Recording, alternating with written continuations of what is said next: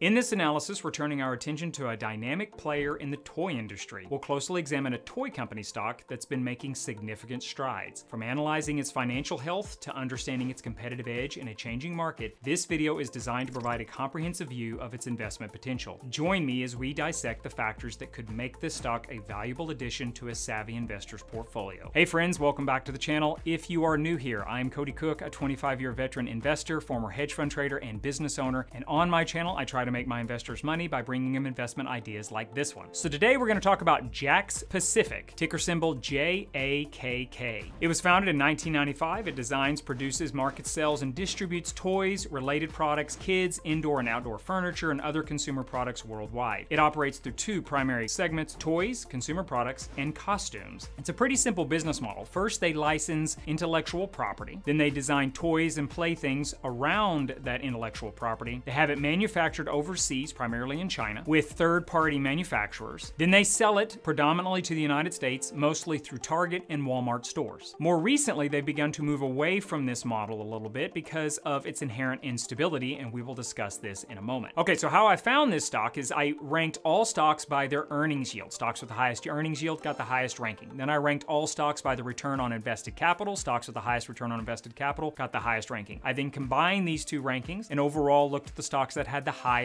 overall rankings. Then from there, I picked through it based upon a number of factors and came up with a few stocks I really liked, and Jakks is one of them. Stocks that match these traits on average have returned somewhere between 15 and 20% on their money since the 1970s. So let's get into analyzing its financials. Now, first thing you can see, its annual revenues going back to 2018. It's been a steady overall increase, a little bit of ups and downs. It declined a bit in 2020 due to COVID, but overall it's been up. Estimates for 2023 and 2024 show that overall sales will be roughly flat from where they are today. As you can see here, the earnings per share have significantly improved over the last 5 years. Jakks had some hard times a number of years ago, but they've successfully turned them around. And as you can see, overall earnings per share should be roughly flat in the next coming couple of years. Next, let's look at revenues. You can see revenues for the most part have been flat over the last 10 years. They've gone up a bit and down a bit, but overall they've been consistently flat. However, the gross profit has significantly improved over those years. This is due to efficiencies that Jakks has put in place and been able to lower their overall cost of goods sold. Down here you can see the net income have significantly improved as well, and this is again due to their cost savings. Balance sheet looks pretty good. They have a good amount of cash, about $96 million worth of cash. Total assets are about $378 million. They really have paid off a lot of debt. They don't carry a lot of long-term debt. Total liabilities are about $310 million. Most of that is in accounts payable, which is mean they're taking time to pay their suppliers. As for its profitability, Jakks is looking pretty decent compared to what it was just 5 years ago. It's also looking better than most of its industry peers. As you can see here, Jakks is in the top 10% for overall return on total capital relative to its industry peers. Now let's talk about its valuation. Jakks is selling around 3 to 5 times earnings. It's estimated to be selling around 5 times next year's earnings. Compare this to its historical 5-year PE ratio of around 11 or 12 times earnings. Jakks is selling about half of what it could potentially be selling for compared to its own history. Next, I'd like to look at enterprise value compared to earnings before interest and taxes, or EV versus EBT. This is known as the acquirer's multiple, showing about a 3 to a 3.75 times. Now here's the usefulness of the acquirer's multiple. If we went out there to buy the entire company, we paid off all of its debt, then paid back ourselves cash the company currently held, then we would pay about 3.7 times the company's current earnings before interest and taxes. Now that is quite low, considering the vast majority of stocks on the stock exchange typically sell somewhere between 10 and 20 times their acquirer's multiple. This is a very undervalued stock based upon this metric. This does actually increase the chance that Jakks will be acquired potentially by a competitor at some time in the near future. In fact, if we compare the acquirer's multiple of Jakks over the last 10 years, you can see that it was around 10 times earnings on average over the last 5 years just for Jakks itself. So the stock is selling almost a third of what it potentially could be selling for using this as a multiple. Now, when you compare the valuation of Jakks compared to its industry as a whole, out of 85 companies, it's the second cheapest in terms of its valuation based upon its trailing PE ratio. If you're enjoying this video, please hit that like button and subscribe. All right, so let's check out the stock over the last 5 years. The stock's up around 22% from 5 years ago. It's gone through a bit of a dip. It got down to around $3.45 at one point, and recently it's hit its 5-year high of around $28 a share. It spiked up from around $16 quite recently, literally in the last few weeks, because its performance is done so well more recently. Now, typically I do not like buying stocks that have recently risen so much, but I've also been investing and trading for a long time, and this is a sign of momentum. And believe it or not, stocks stocks that actually show this kind of positive momentum that are also quite undervalued like this outperform the overall S&P 500 quite significantly. Okay, so the major risks that are involved in this and why the company is so undervalued. First major risk is that licensing deals are highly dependent upon blockbuster movies and games. So for example, let's say a Disney movie's coming out. JAKKS will license intellectual property from Disney for that movie. They will then build toys around the Disney characters in that movie. They will often launch these toys before or the very day the movie comes out. Now, if the movie is not very successful, then the toys will generally not be very successful, and JAKKS will be out a lot of money and have to sell the toys on a deep discount. On the other hand, if the movie is a big hit, then typically JAKKS toys will be a big hit and the company will make a lot of money. The problem with this is it's incredibly difficult to know ahead of the time what movies and games will be the most popular. A second major risk is the overall economy. Naturally, toys are a bit of a luxury, and so when things get a little bit tight on everybody, they stop spending so much money on luxury items and leisurely items, and so it can affect overall revenues and profits. So in order to fix these major risks, more recently JAKKS has been focusing more of its energy on designing its own toys that will be unrelated to the intellectual property of other companies. In addition, they've been paying off a large amount of their debt. More recently, they're going to build up a bit of a cash reserve, and this should help overall volatility in their business go down a bit to protect them from bad economic times. Now, my investment thesis is based on the idea as long as JAKKS keeps up what it's been doing in the past, it doesn't need any big blockbusters, just stays relatively steady, I think it's an excellent opportunity to produce nice profits over the coming few years by simply holding JAKKS and enjoying the profitability the company produces. Now let's get into some scenario analysis to try to evaluate the potential returns we can make off this stock. So first off, let's start with the worst case scenario. Let's estimate there's a 5% chance the stock could go to zero, which means we would have about 100% loss. Next, I estimate about a 15% chance the stock could go down by about 50%. For a variety of reasons this could happen. Stock market could go down overall, the company could have a bad run of toys that do not sell very well. There's a number of things that could occur here, but I'm estimating it's about a 15% chance. Next, let's estimate there's about a 30% chance the stock could fall by about 20%. This could be caused by a number of factors as well. Overall economy could easily make a stock dip down by that much in a matter of a few months. Now, on a more positive note, let's estimate there's a 30% chance the stock could go up by about 50% from where it is today, considering that I think it's quite undervalued. Next, I estimate there's a 15% chance the stock could double from where it is today. Due to its significant undervaluation, it's producing a nice amount of profit. And finally, the long shot is about a 5% chance the stock could go up by 400% from where it is now. That would put the stock at about $140 per share. Why do I think that? It's because it's so undervalued relative to its acquirer's multiple. It's possible the stock could rise quite a bit. Maybe it gets bought out at some point. It's got a long way to go compared to its peers and even compared to itself just a few years ago. So because of this extreme undervaluation, in my opinion, this is what I'm going to estimate its potential. Now, you take all of these statistics, throw them into a pot, and the estimated expected return is around 31.5% over the next year or two in this stock. All right, so let's get into risk management. For this particular play, there's only really one way to manage risk, and that is with your position sizing. I would recommend putting no more than 5 to 10% of your portfolio into the stock. The statistics get thrown off too much when you increase your position size much above that. As for an exit strategy, I would recommend buying the stock and holding it for a little past 1 full year. You will get tax benefits for doing that. You'll get capital gains taxes, plus it gives it time for the stock to mature and the investment thesis to work itself out. As for trade execution, bid-ask spreads can be quite expensive. Anywhere on average, they cost about 0.5% to a full percentage point on what you're investing. If you use a good trade execution, it can actually help you lower that cost down to zero. I would typically recommend a limit to buy order below the prevailing bid. Just leave it in there for a few days. There's a 90+% chance that it'll get filled. If it's not filled, give it a little bit of time, see if it's filled, and readjust the limit to buy order later on if it's not filled within a week or two. If you don't want to mess with all that, you can simply do a buy on close order and you're pretty much assured to get filled. Next, to manage your psychology and investment, in this case, what you can do is after you buy it, simply put a calendar alert link on your phone for a little bit past 1 full year. That alert should simply say, hey, check out your JAKKS investment. And then from there, you can go ahead and look at it and analyze it. In the meantime, don't even look at the stock. It just creates a lot of stress no matter what's going on in the stock because you are following the system by simply leaving it alone in the meantime. So in this video, I did a deep dive into the stock of JAKKS Pacific, but in a previous video, I did a deep analysis of a very undervalued retail company called Academy Sports and Outdoors. You can watch that video here. If you would like to get more investment ideas like this, please hit that like and subscribe button, and I will see you in the next video.